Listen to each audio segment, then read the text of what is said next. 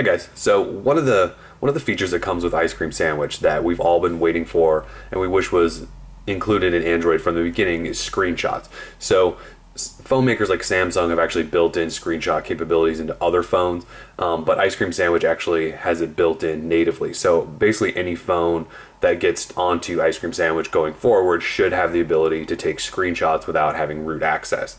So I just want to quickly show you how to do that. And all you need to do is press in your lock switch and your volume down at essentially the same time and hold it for about 2 seconds. You were supposed to, at least we were told initially, to press lock switch, then volume down, sort of staggered, but I've had some bad luck doing that. So basically just press them and hold at the exact same time for a couple seconds. And you'll see that little screenshot just snap and show you a preview of what it looks like. And then it actually goes up into your notification bar and lets you view it really quickly if you want to. So one more time, and you can do this from anywhere. We could be in the app drawer. Just press and hold both those together, screenshot taken. And if we go up top then and actually tap on this, we can view the screenshot. And there it is. And I've taken a couple so you can see other screenshots in here.